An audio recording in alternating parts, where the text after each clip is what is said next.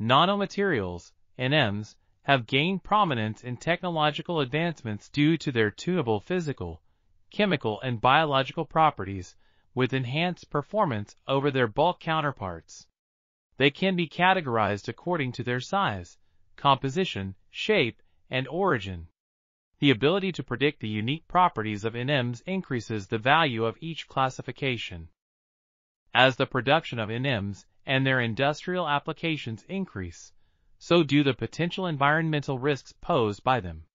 This review compares synthetic, engineered, and naturally occurring nanoparticles, NPs, and nanostructured materials, NSMs, identifying their nanoscale properties and defining the specific knowledge gaps related to the risk assessment of NPs and NSMs in the environment.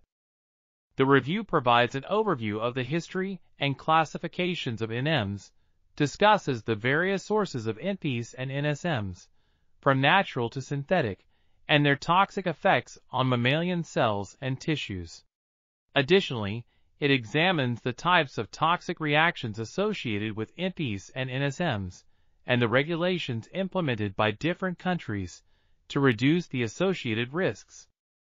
This article was authored by Jaison, Jeevanandam, Ahmed, Barhoum, Yen S. Chan, and others.